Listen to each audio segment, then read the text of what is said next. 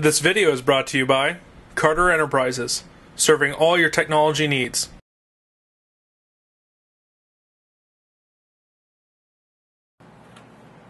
And I'm not just dissing on Asus when I bitch about these cases. They really are much harder than they need to be to get into. And I think a lot of these companies do that so then they can keep you from being able to upgrade them easily. But now that that's done, whole case comes off fairly easily. Like I was doing before, just run your fingernail around the side and just release the clips. And then this thing actually comes up, pulls forward, lifts off. Again, you've got another ribbon cable right here. I always undo this one. It is possible to undo this without undoing that one, but I find it to be a real pain in the butt to leave that on there, so I pull it off. I'm also going to get some better pictures of this once we're done here. Okay, now this is the easy part out of all of this. Just get your new drive out of its protective coating here, which I am not a fan whatsoever of these stupid cases that they put on everything, especially when I'm buying them from my supplier, which is just a wholesaler. And they know we're not putting these in a retail location, and they don't sell really for retail locations, and we still have to cut off all that junk. But there's the drive. Really light drive, because obviously it's just an SSD. There's nothing to it. Now, you want to be careful. Keep all your screws where they need to be. These are all the external case screws, and these are all the internals, and I like to separate them at least decently there, so I know what I've got going on. Next, you're going to pull out the hard drive. The hard drive, you have to unscrew these two side panels. And these screws I would keep separate so you can put them back with the hard drive, because I think they are slightly different length. And one other thing you can see that Asus does that really I don't think any of the other OEM brands does is they spend a little bit more money and they put really good hard drives in there. The best hard drives you can get for standard rotational disks, and you can see most of the weight there is the hard drive, obviously, because now it won't sit flat, are Western Digital's. Unbelievably good hard drives. They last forever. They work really, really well. Next thing you're going to do is you're going to pull off these. Now, one thing I would recommend you do is pull one side off at a time so you can remember which way they go on, so you can keep your orientation correct, because it needs to be like that. I've done this enough times to where I can just pull it and I don't forget.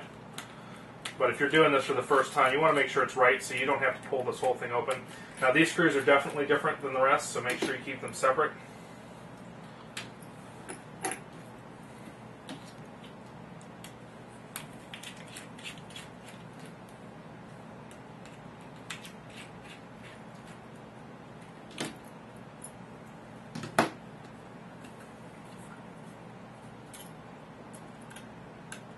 One thing I do like about the OCZs is they're where you put your screws in slightly recessed.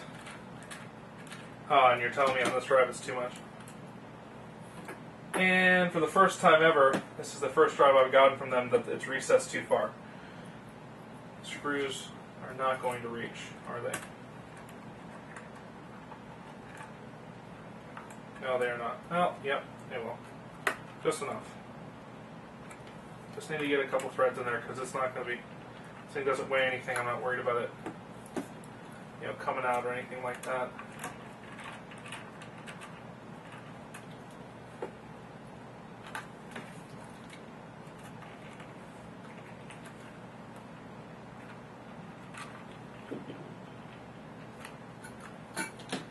Okay. I'm going to have to find some longer screws.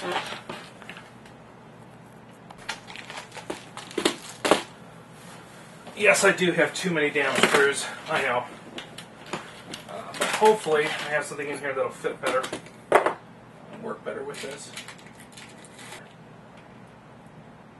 Looks like this one might have a slightly longer thread. Yep, there you go. Question is, will it fit in here still with that longer thread? Yes, it will. Sweet, we're in business. And I should have a couple of those. But you can see what I mean. There are some things you just can't predict. My OCZ, I guess the case on it's slightly different, so I didn't have to change screws on it. This one, I do. It's one of those things you run into when you're doing these. Not a big deal. Luckily, well, since I have the screws, it's not a big deal. But if you didn't have the screws, you can. A lot of local computer stores will have screws that you can just buy bulk. And you just need to find some screws that'll fit it properly.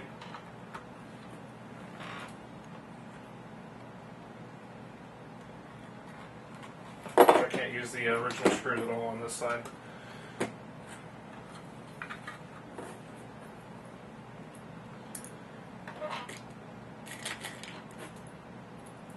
one's probably too long. I think that's the wrong size. Come on, give me my screw back. Give me the damn screw.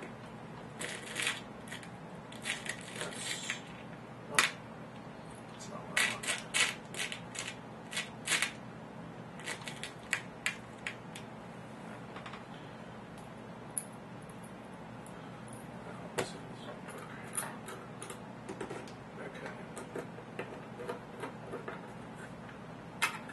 Nice thing about these SSDs too is because they're so light, you don't have to worry too much about these screws being extremely tight either, because it's not going to go anywhere. With the way it's held down in this casing of this netbook, it's not going to go anywhere at all. You know, this screw, of course, is going to give me problems just because I'm on video. Come out.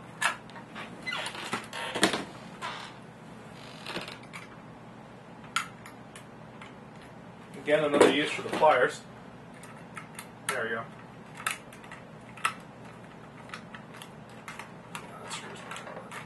I'm going to have to find a different one. That screw is not going to work.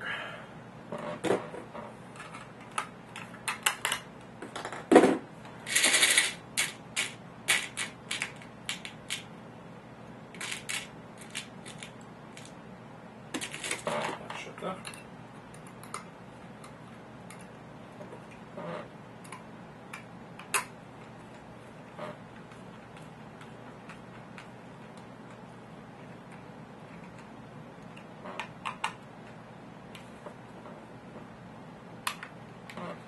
There we go. That's ready to go back in now. Yeah. Oh, it fit before and now it's not going to fit. What the hell? Come on. Come on, you little bastard. And if anyone's wondering, yes, talking dirty to computers does help.